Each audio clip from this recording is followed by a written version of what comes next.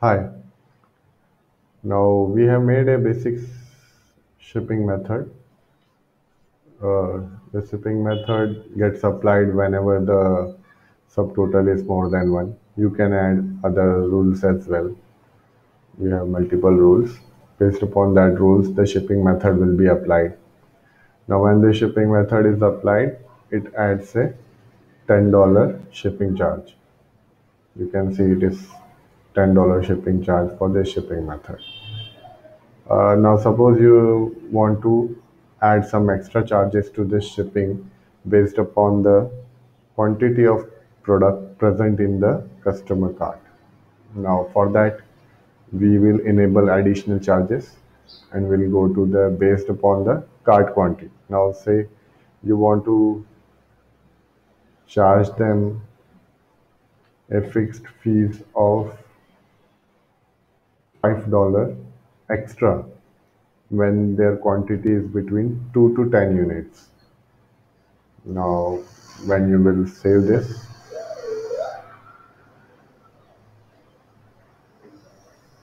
now when you will go over here, let's reduce it will not apply right now because we have made it for 2 to 10 units, but the quantity right now is 24 units, so it will not apply. Let's make it as 3 units.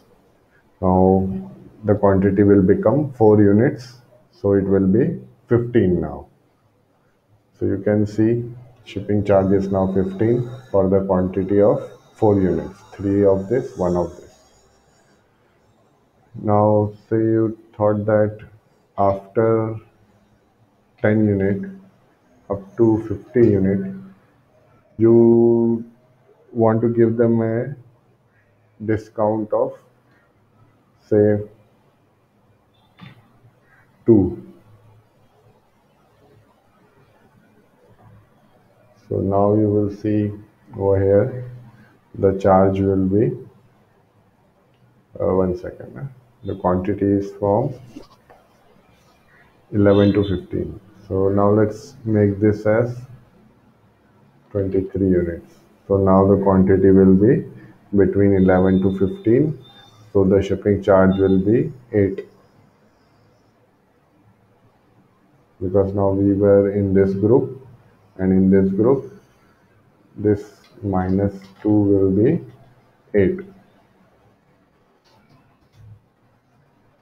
Now suppose you decided that after 50 units you want to charge them a fixed fees of say zero point 0.5 into quantity in the cart, say 1 into quantity after 51 units. So now let's make 51 units in the cart, 51 and above. Let's make this as 51, 55. So it will be 56. So this will be 56 plus 10, 66. See, now this is 66. Since we filed in this group, this was 1 into quantity. The quantity in the user cart was 66 units, 56 units. So 56 plus the original shipping cost of 10. That gives us 66. You can even decide that after 51 units you do not want to charge them. So you simply add minus 10.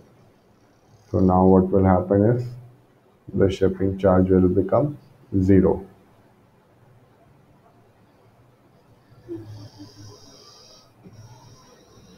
See, now it is 0 shipping charge.